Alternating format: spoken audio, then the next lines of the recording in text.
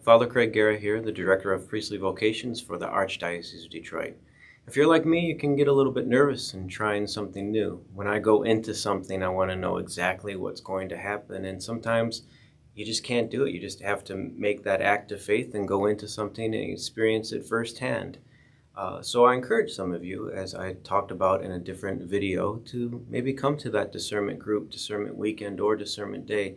We have a number of them coming up. Check that out at DetroitPriestlyVocations.com for all the different info on those. The next best thing, for me at least, is to experience things through other people.